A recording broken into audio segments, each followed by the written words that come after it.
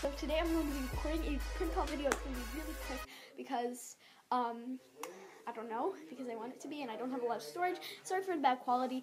And so a lot of these videos have turned out really bad. Like, they ended up going either, like, to court and stuff for prank calling. So, scary. Okay. Speaker.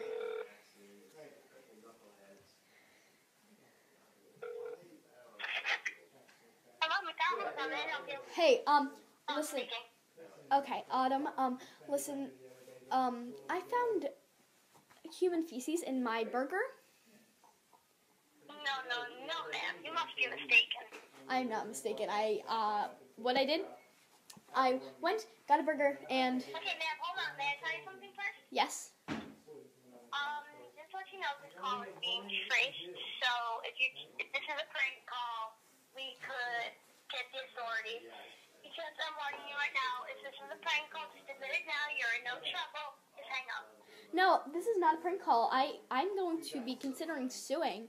You know, that's actually really rude, how you would think that. I'm sorry, but we've had a lot of prank calls lately, and we just don't know who to trust, ma'am. Well, you know what? I'm going to hang up now, because you're being very rude. Alright, bye, ma'am. Alright, bye. Alright, hold on. Alright, so that was rude. I mean, I wouldn't treat a customer like that. I mean, seriously, I mean, like, if that really did happen, then let's stop. That would... Oh my god. They're calling back. Oh my god. Hello? What? About the crab in her burger, right? Yeah. Okay, well, we're sending someone down to your house right now. Are you serious?